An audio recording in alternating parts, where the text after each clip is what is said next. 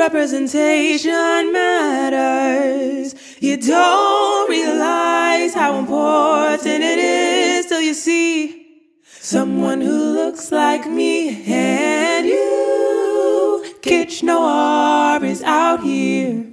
Plus they're black owned. Send high quality cards to show high quality love.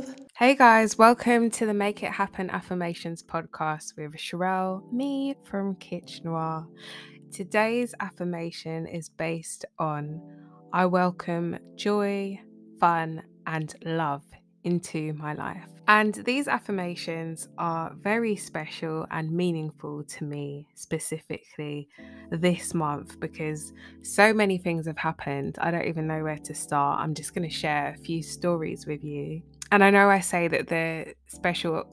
I know that I say that affirmations are super special and super meaningful every month, but this month I feel like I'm going to share a few inspiring stories with you that have happened. And I feel like KitsCH Noir is starting to become something that I didn't expect it to be at the beginning.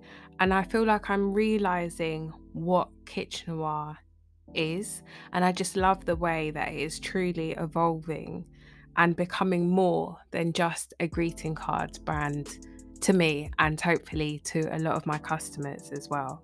Okay, so over the last month or two, I think I'll say, I've really realized that KitsCH Noir is actually helping customers to create an aesthetically pleasing, organized workspace and lifestyle, which is amazing. First, I noticed that it was definitely doing that for me. I'm not too sure how many of you know that I was a civil servant, a full-time civil servant. I was luckily allowed to work from home in October 2020. Therefore, I was able to put in a lot more time with KitsCH, my side hustle, and I just began to use my spare room a lot more than I was. So it definitely became my workspace, and I started to realize how important it is to make sure that the objects that you're using every day and the stationery that is on your desk and just the way that everything looks around you in your workspace is vital. You have to love the way that it looks, otherwise you'll probably dread going into that workspace. You might not feel comfortable, it's not inspiring to you, it's just not aesthetically nice. So when I realized that, it just went up from there really. I would often write down on an A4 sheet my plan for the week.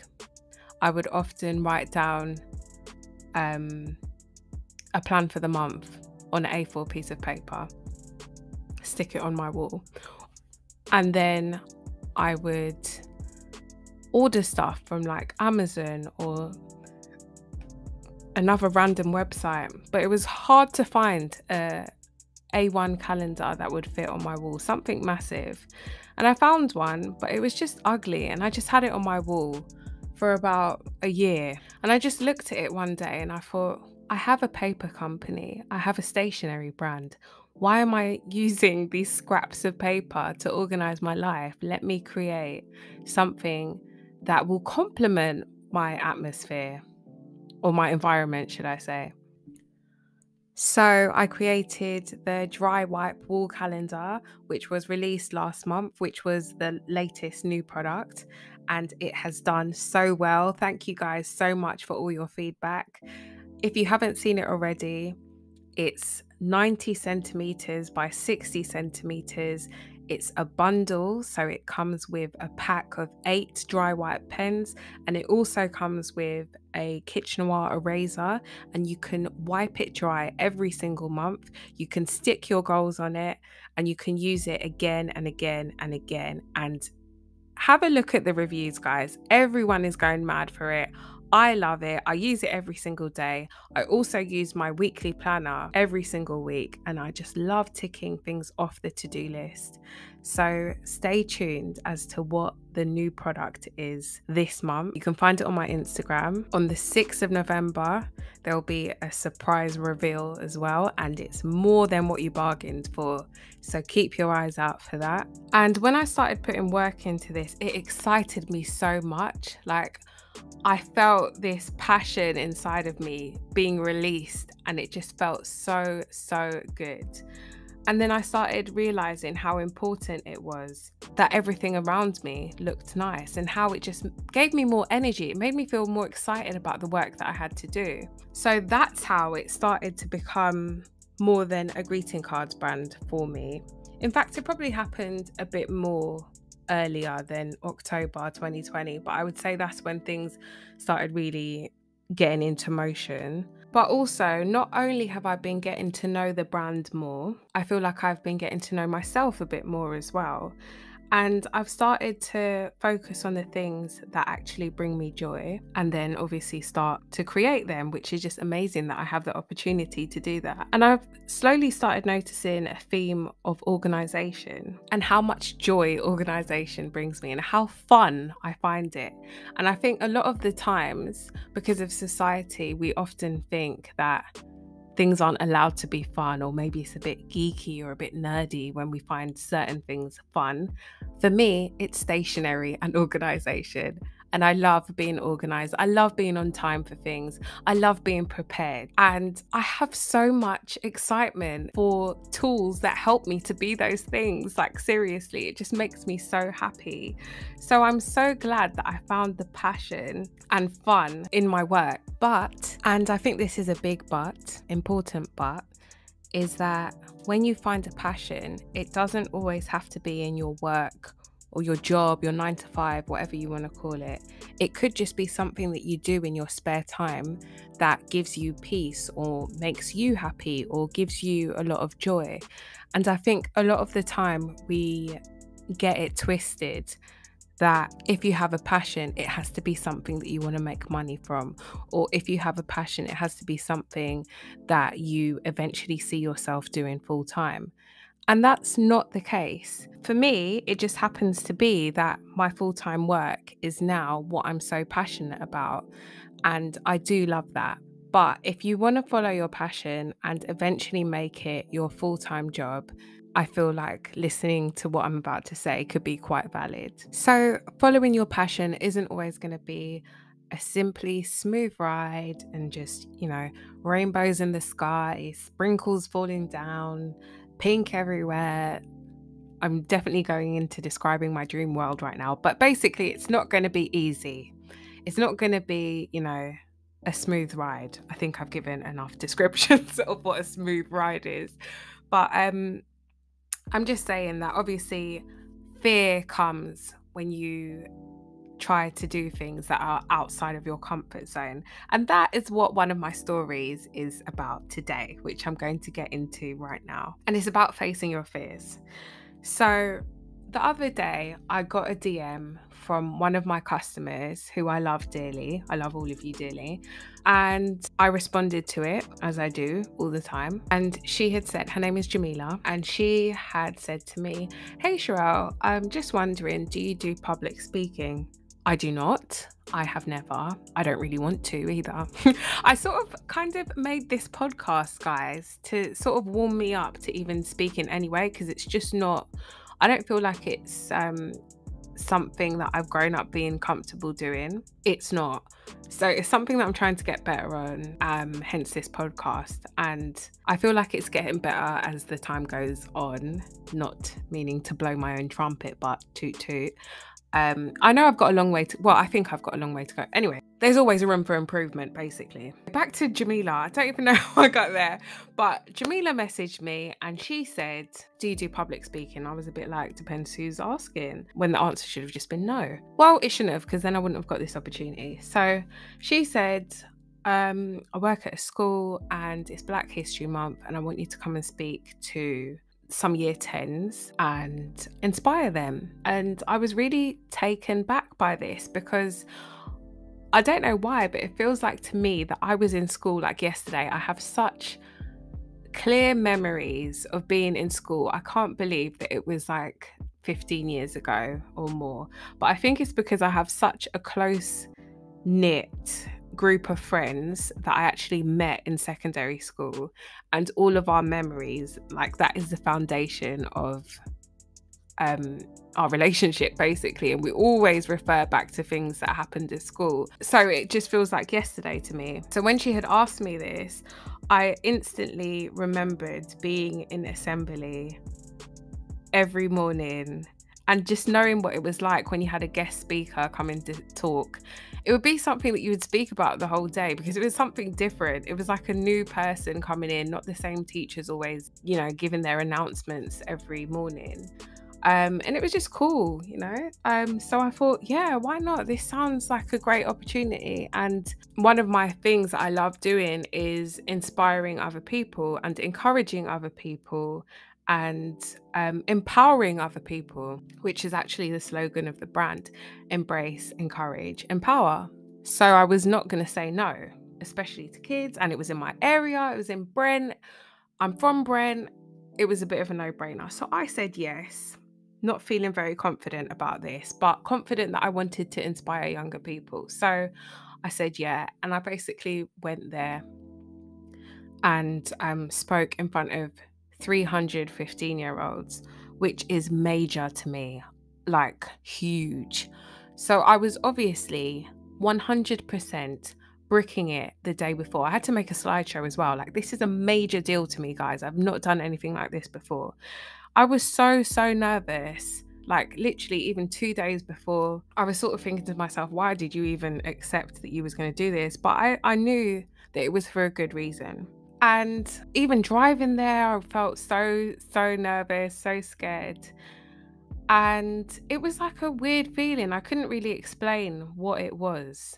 I was like scared, anxious, worried, but sort of excited and confident at the same time. And when I walked out of the school, I felt, what is the word? I should have really thought about this before. I just felt like this new burst of energy come into my soul. And I felt this adrenaline, that's the word. I felt this amazing energy and it just felt so rewarding. I felt like I'd overcome an obstacle that I was really scared of. And I tried to not make a big deal out of it before because I know how powerful words are, hence this affirmations podcast. And I did do my affirmations in the morning, which I think really helped as well. But because I know the power of words, I tried to not say the night before, oh, I'm just so scared. Oh, I'm just so nervous. Oh, I'm just so worried. I avoided those words. It even makes me feel a bit sick saying them right now, to be honest. But I avoided that. And I just said, I feel a bit funny instead. And when I think about it now, and when I was driving home, I was thinking, when my husband had asked me, oh, how are you feeling about tomorrow, whatever, I thought maybe I should have replaced funny or feeling a bit with I'm feeling excited. And then when I looked into it, fear and excitement are both arousal emotions. They're actually very similar to each other because the brain goes into a high state of activation.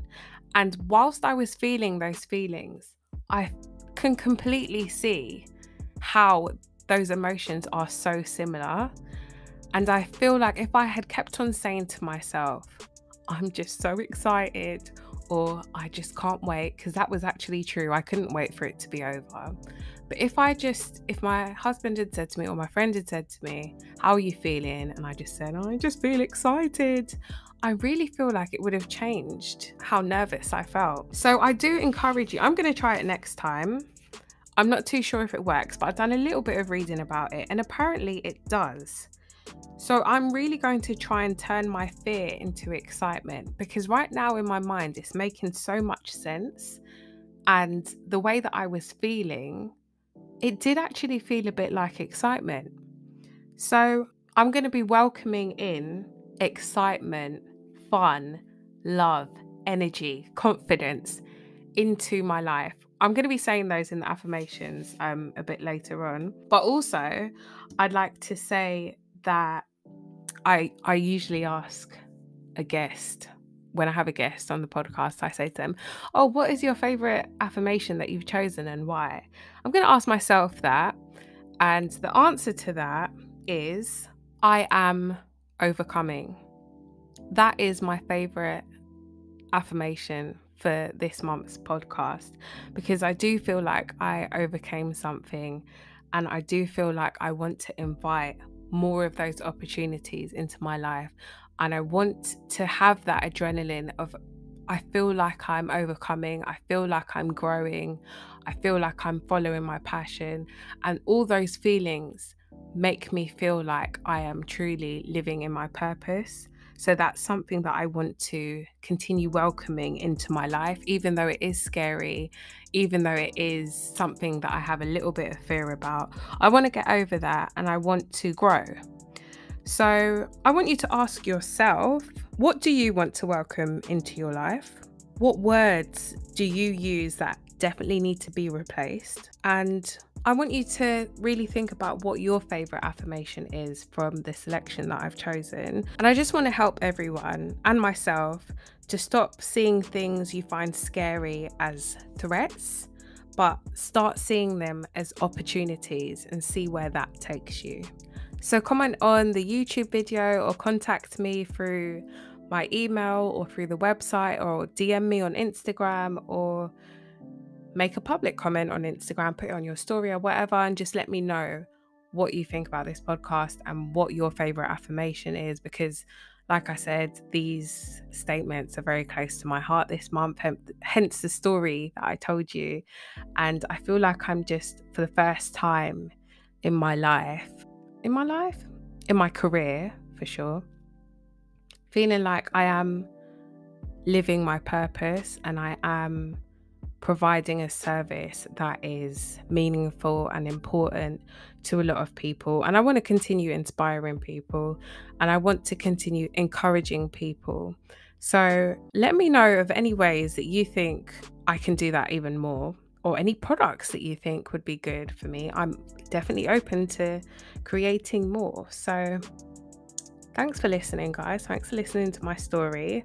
I hope that it gave you some inspiration as well, because it's something that I'm very proud of. And let's get into the affirmations. You know the drill, so just repeat after me. I welcome joy, fun, and love into my life.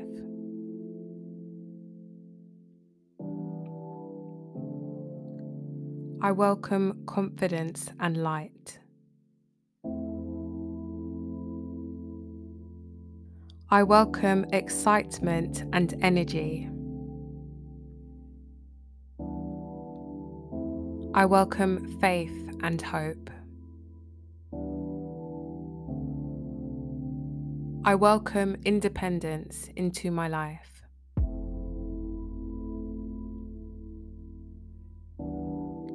I welcome solutions.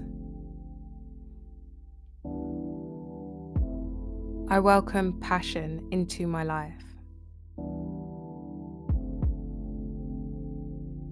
I am growing.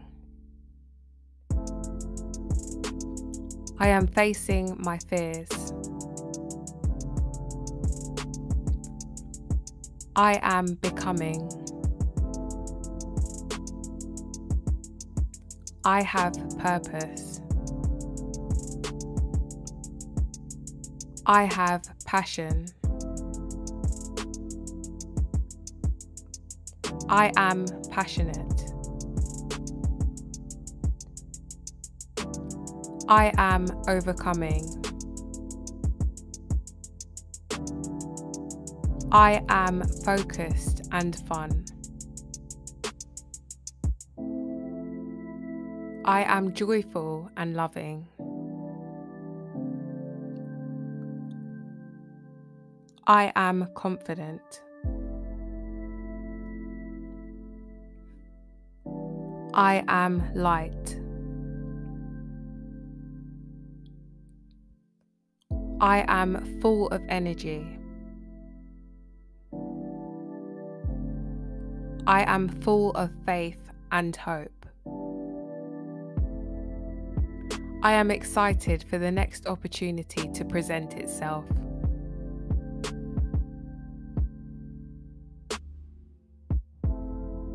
I am excited for the future.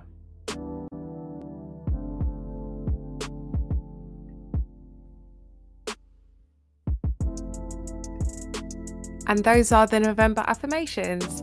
Thanks so much for listening, guys. If you've got any comments, questions, or suggestions, just contact me at my website, KitsCH.com.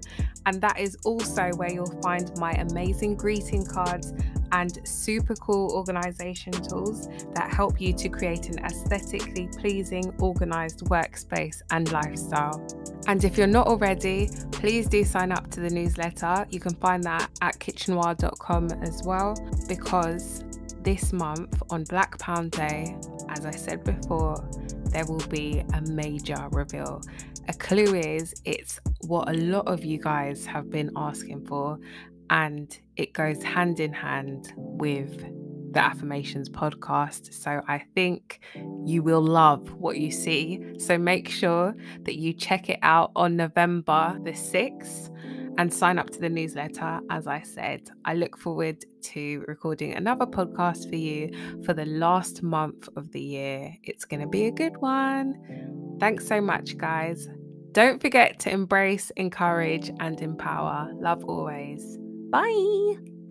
Representation matters. You don't realize how important it is till you see someone who looks like me and you. KitsCH Noir is out here.